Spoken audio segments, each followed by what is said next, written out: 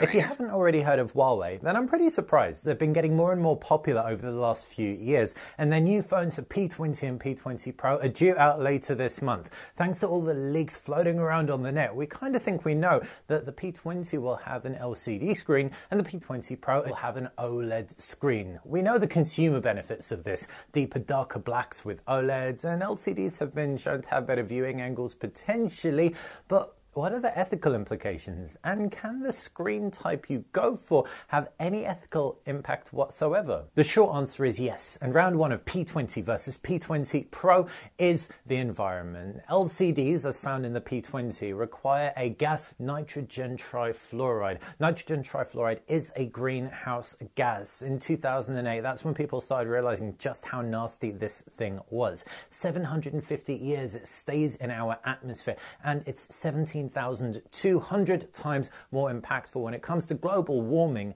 than CO2. Emissions are comparatively low, but irrespective, 2008, the damage done by nitrogen trifluoride was equated to CO2 emissions of Austria that year. So that's a pretty hectic stat. Now, I'm not saying every use of this gas is bad. It's used to make solar panels as well. But if given the choice between an LCD and an OLED and the environment was a concern, based on this, the P20 Pro beats the P20 with its OLED display. Next up, it's manufacturers. And I'm not talking about Huawei. Huawei actually outsources screen manufacturing to two companies, or multiple companies, but the high-end OLEDs, as found in the Mate 10 Pro, tend to go to BOE, and the high-end LCDs to JDI.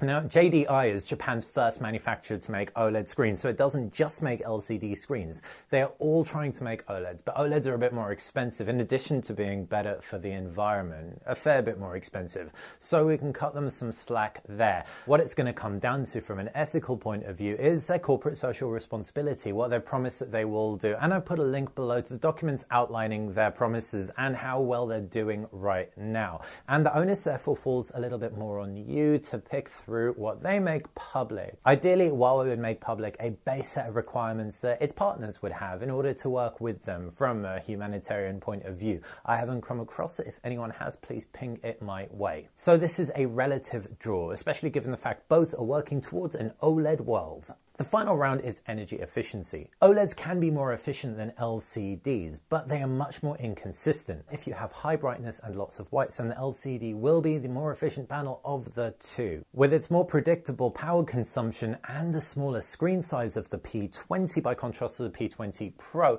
I'd probably say that was the more efficient of the two. But that said, smartphones really don't consume a huge amount of power in the grand scheme of things. You'd be better off to make sure you've just turned off all the lights in the room when you've left, then swap your smartphone out for one with a smaller screen if your focus is on energy saving. And so for me personally, I would go for a P20 Pro every single time with its OLED display.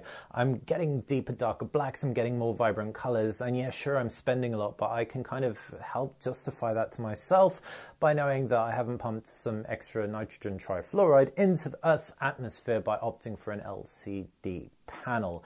So that's me. What about you? Let me know in the comments section below if this has any bearing on your buying decision. I'm genuinely curious. What I also want to know is anything I've missed out. If you're an expert in this field, share this video, like this video, subscribe to this channel. It's going to help me grow and hopefully raise awareness for aspects of the tech industry that we might not know quite so much about. Thanks for watching, guys. Bye. No, I'm not a writer.